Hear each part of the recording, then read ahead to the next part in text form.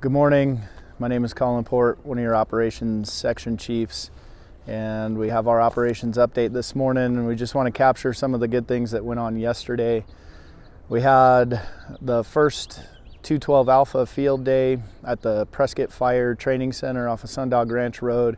They were out there learning how to buck logs that are lying down on the ground, and we had some bulls standing up so that they could come in and practice their face cuts. We also had an evening 380, L380, the leadership class. They went out and did their field exercises, had a very successful training last night, and that went into about 9:30 before they were off campus. But the good thing is everybody got some really good training.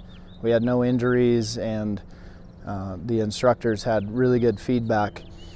Some of the RX classes and S215 were also off campus yesterday, and everybody reported really good training. So today we also have 212, the saw class, going out onto campus to cut some brush and learn those sorts of techniques, and they should be getting started here this morning up behind the dining hall.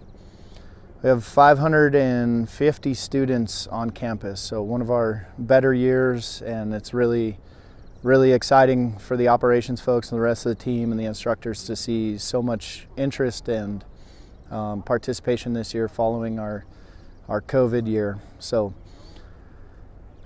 with that, we have vendor night tonight. Last night was a great night. Tonight we're hoping to do even better, and at 5:30 we'll have the premiere of the tribute video.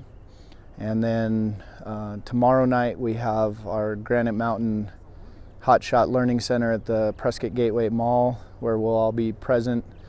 And then tomorrow also is another exciting day.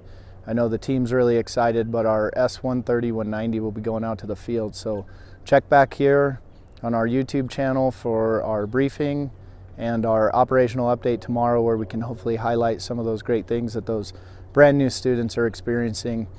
And we'll see you all tomorrow. Thank you.